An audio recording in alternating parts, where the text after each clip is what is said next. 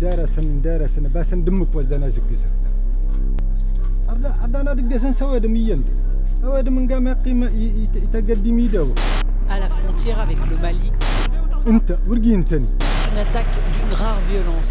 ورشوي الريبة لا سكال سيتون سكال سكبوسة مروان امبرر يرقي أنا ربطك موتا. Boko Haram multiplie les attaques dans la région de Difa. A lot of people think that to combat terrorism, you just have to send the army, they kill terrorists, and that's it. You can fight them militarily, but how do we fight their ideas among the people?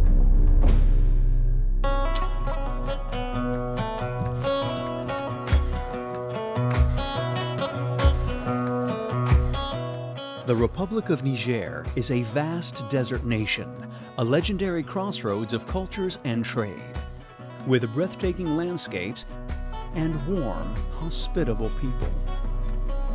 Surrounded by countries infested with jihadi militants, Niger has been called the last man standing in the Sahel. It is an oasis of peace and stability in a perilous neighborhood, where other nations are crumbling under the waves of a tsunami of insurgents. How does landlocked Niger, the poorest country in the world, maintain stability against all odds? Tout le Sahel pratiquement fait l'objet de menaces, d'agressions et d'instabilité. Il se trouve que le Niger tient debout. Nous avons des mécanismes et des instruments qui nous permettent de prévenir justement, de lutter contre justement ces menaces de manière préventive. C'est ainsi que je pourrais citer la haute autorité à la consolidation de la paix.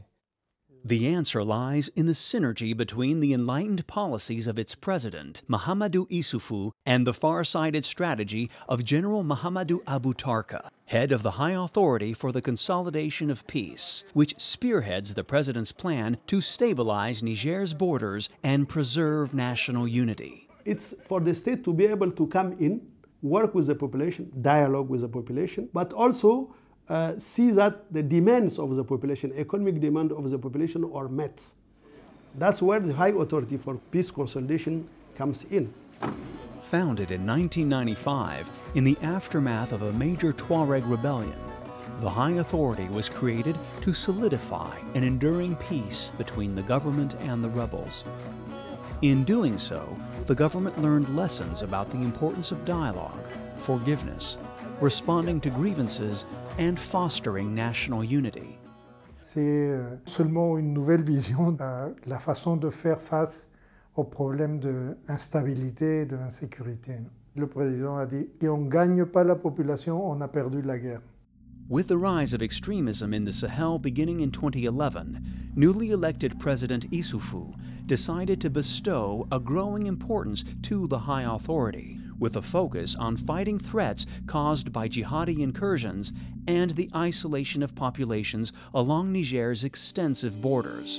Today, the High Authority coordinates its activities with various other governmental agencies, building roads, schools, and wells, creating vocational programs for reformed terrorists, mediating between groups in conflict, encouraging the population to trust in the military and police forces, and perhaps most importantly, building confidence in the policies of the government while deconstructing the radical ideologies proposed by jihadis. Il est toujours important de consulter les populations parce que c'est eux qui connaissent leurs vrais besoins, leur réalité. Recently, the High Authority convoyed to the border town of Bankilare, where its population is traumatized by nearby terrorist attacks. General Abu Tarka listened to the grievances of the people and promised that the government would work with them to maintain security. C'est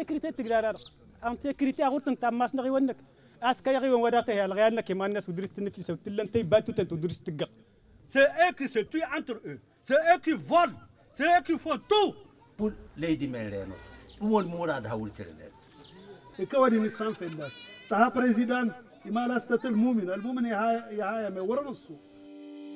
The president and the high authority are together enacting a winning strategy based on Niger implementing its own solutions to stabilizing its borders. On the other hand, funding from the outside world is vital to giving the high authority enough capacity to execute its policies. It is this partnership with international institutions that offers Niger a major advantage in rapidly responding to the needs of its population, the cornerstone in the combat of ideas between the forces of enlightenment and dogmatic extremists. In the war against radicalized insurgents, a conflict that threatens the very existence of the nations in the Sahel, the high authority uses modern tactics with great success to maintain stability in Niger, even as the states around it struggle under the unrelenting assault. Il est président de la République. Il a mis d'un oui sagaima igzi chagrin. Ta gendida afarag iharet harwa urdebel. Iyandaga umarnigi na farag intada da faldo saliswa.